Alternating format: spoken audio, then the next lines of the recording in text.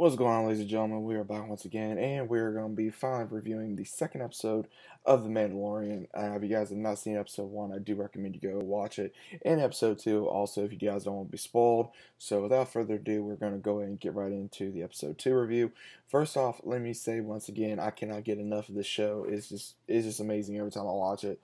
But we do leave off right where it left off with episode 1, right when the Mando is taking the child to his ship, and during the way he is using his one of his devices so that way the pod can follow him with the child in it, and he gets attacked by, I guess, some outlaws, and then he quickly disposes of them, and he does get hurt in the process, and then it goes to the night, and he's trying to heal himself by using one of his med kits, and then you do see where I'm just going to call it the Baby Yoda, because again, we don't know the name of his species, we don't know the type of species he is, but the Baby Yoda keeps wanting to come out and try to touch him. He puts him back in the pod, comes out, does it again, and then he finally closes the pod, and he's getting closer to his ship, and he finally gets to his ship, but there's a big problem. There's a bunch of Jawas stripping his ship, which was really messed up. I was like, oh man, really? And he shoots, I want to say, maybe 4 or 5 of them. They retreat into their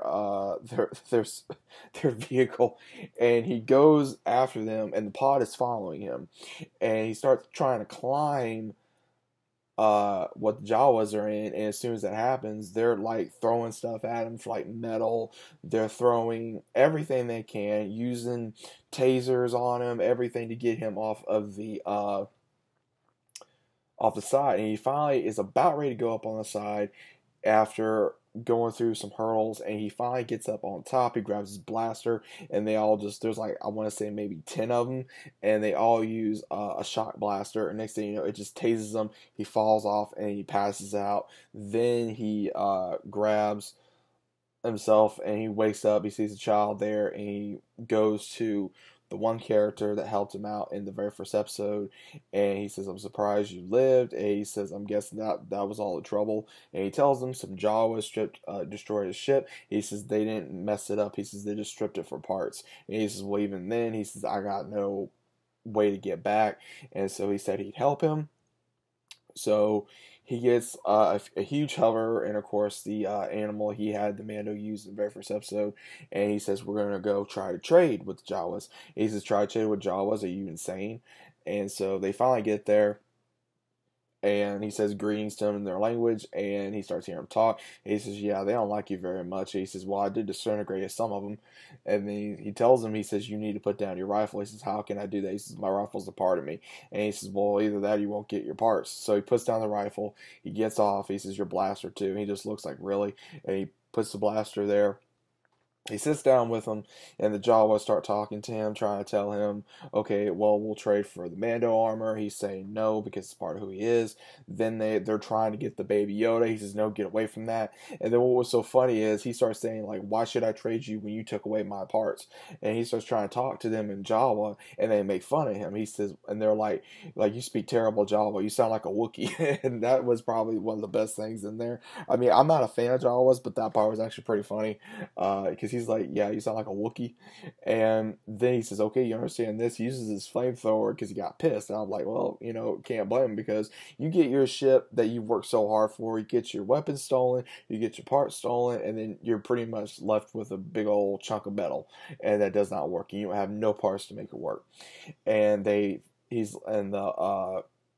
stranger tells him, he says, okay, well, there's got to be something that we can trade you with. And they're saying the egg, the egg, the egg. And he goes to this cave, gets everything ready, and he tells the he kind of goes in there, and then he comes right out again after shooting it with his blaster and everything, to where he goes against this monster, and he uses almost everything he can. Try to use his rifle. His rifle goes the other way. Then he tries to use his flamethrower. He tries to use his his steel gauntlet, nothing's working, and this was a big throwback through episode 2 with Geonosis with Jango Fett in the arena. Then also when he was fighting Obi-Wan. So there's a few things in there that they did put from episode 2. If you guys just looked at it, like, oh, okay, yeah, they got this idea from possibly episode 2, but what was really interesting was he uses everything. This creature's still not doing anything.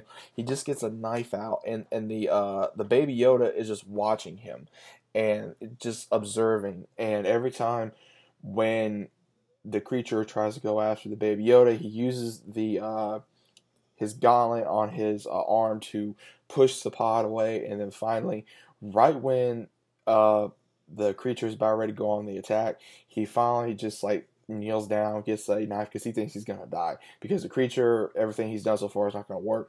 So he's just holding his knife in a kneeling stance, like, I'm ready to accept it, And then as soon as that happens, the baby Yoda, which could come to no shock to nobody, it didn't really to me. I was like, why did I have a feeling? Because just by the beginning of this episode, I was thinking, okay, why do I got a feeling he's able to use the Force? Well, he's able to use the Force. He's very Force sensitive.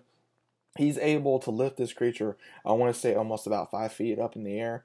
I want to say maybe about maybe 3-4 feet, maybe. I want to say close to 5 feet.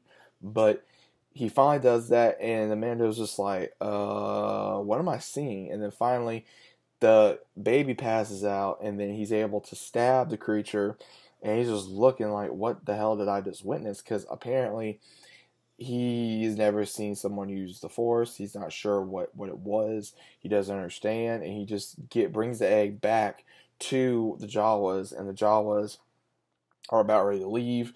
The stranger says that here he comes, and he gives them the egg. They cut the egg open, and it looks like it was some type of whatever organs or some type of juice before the egg could fully grow into another one of those creatures.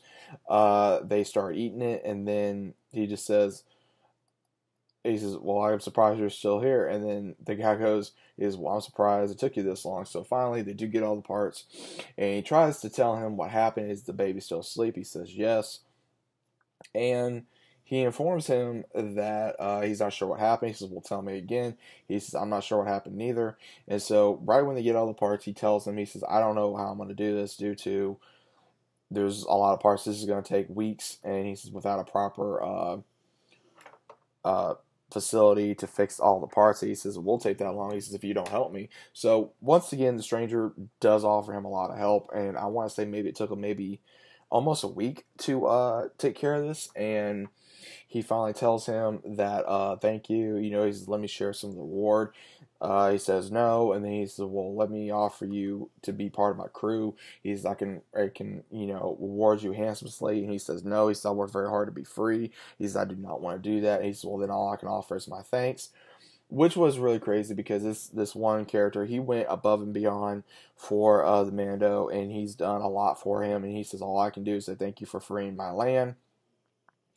And as soon as that happens, he says, may the child bring you a lot of reward.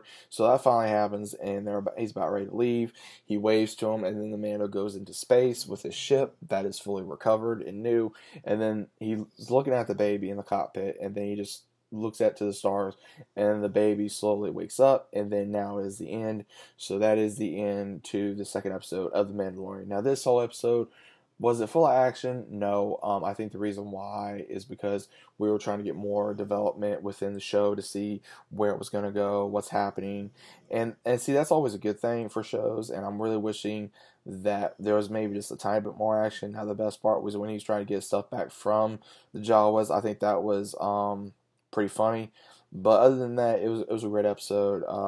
The third episode, I want to say, will come in later November. I want to say, I gotta relook at this, guys, because I want to say that because I know they're still updating Disney app like crazy. So the third episode will be on the 22nd. So It's going to be next Friday. But guys, please let me know what you thought about The Mandalorian Episode 2. Hope you guys enjoyed the review. If you guys did, please like and subscribe if you guys are new to the channel. Hope you guys are enjoying your day. Let me know what you thought about The Mandalorian in the comments down below if you guys are enjoying Disney Plus app as well. And I'll be seeing you guys on the very next video. See you later.